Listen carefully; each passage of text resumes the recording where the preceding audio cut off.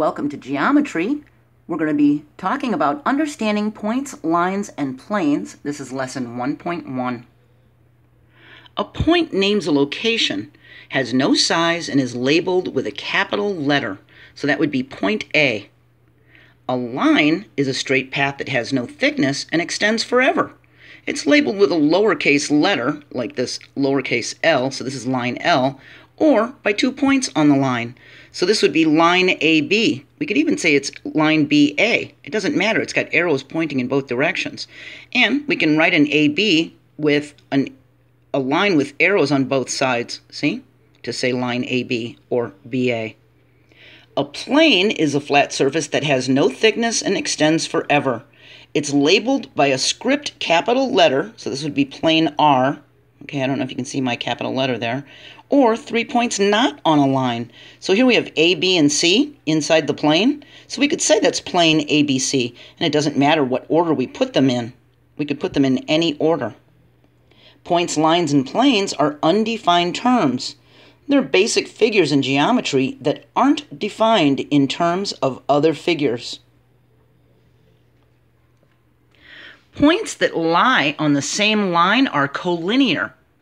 Points A, B, and C are collinear. They're all on this blue line. But points A, B, and D are noncollinear. See, D is not on the line. Points that lie in the same plane are coplanar. Points A, B, and C are coplanar. Points A and D are non-coplanar. See?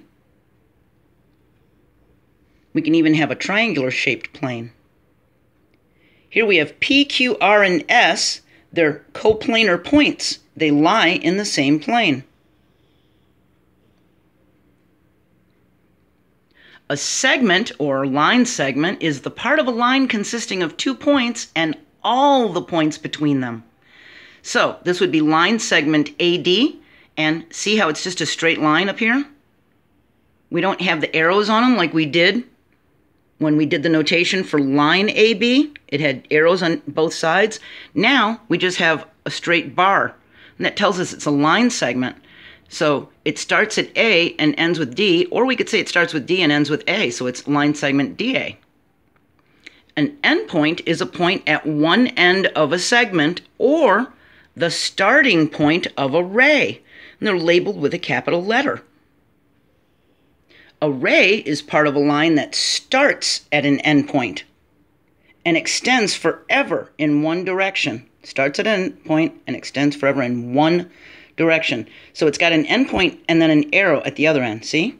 And it's labeled by its endpoints and any other point on the ray. So this is ray AB. It starts with A, so it's AB. This one starts at the endpoint E, so it's ray EC, see? And it's got an arrow on one side of the bar above the letters, see, to tell us it's a ray. Opposite rays are 2 rays that have a common endpoint and form a line. And they're labeled by the common endpoint and any other point on each ray. So here we have a ray AB. Here's the endpoint, and it's going this way, and it's connected to this endpoint A and C going in that direction. So it's almost like we have 2 separate rays, but they're connected at A in the middle, see? So we have ray AB and ray AC. They have A as a common endpoint. A postulate is a statement that is accepted as true without proof. They're also called axioms. So postulates for points, lines, and planes, we've got these 3 postulates. And if you look at how they're numbered, this is chapter 1, lesson 1, postulate 1. That's why it's 1.1.1. And the next one is chapter 1, postulate, lesson 1, postulate 2. And this is postulate 3. See? That's why they're labeled this way. So the first one says, through any 2 points, there is exactly one line. Through any 2 points, there's one line. And the second one says, through any 3 non-collinear points, there's exactly one plane containing them. And the last one says, if 2 points lie in a plane, then the line containing those points lies in the plane. A system of equations is a set of 2 or more equations containing 2 or more of the same variables. We learned about systems of equations in Algebra 1, didn't we? And the coordinates of the solution of the system satisfies all equations in the system. These coordinates also locate the point where all the graphs of the equations in the system intersect. And I'll show you. An intersection is a set of all points that have two or more figures have in common. So here's some postulates for intersections of lines and planes. If two lines intersect, then they intersect in exactly one point. That makes sense, doesn't it? And if two planes intersect, then they intersect in exactly one line.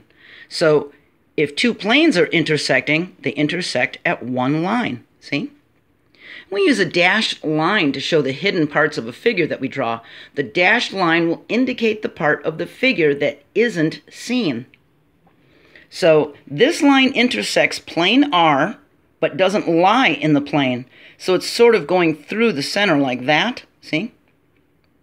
These two planes intersect in one line. And see how the dashed line is showing this lime green plane, kind of like through the white plane, see? This one is showing that it's underneath this plane, see? Here we have line AB intersects two non-intersecting planes. So these two planes are not touching each other, but line AB is going through them and intersecting them, see? At points A and B. We could also have written this as, let's see if my marker works, AB like that, right? We could have said line AB, okay? Sorry, my marker's drying out. Here we have three coplanar lines intersect in three different points. So these three lines are all in the same plane, they're coplanar, and they're intersecting in three different points, here, here, and here. Here we have plane M contains two lines that intersect at S. This is plane M, and the two lines intersect at S. Here we have line AB intersects plane P at S. So here's line AB. We've got our dash line showing this is really underneath this part, right? Here's plane P, and it's intersecting the plane at point S, see? Here we have a ray with endpoint A that passes through B. So here's endpoint A, and the ray is going through the point B, see? So if we have line AB, then it is written like this with arrows on each side. If it's ray AB, it's just got one arrow, and if it's line segment AB, then it's just got this bar, okay?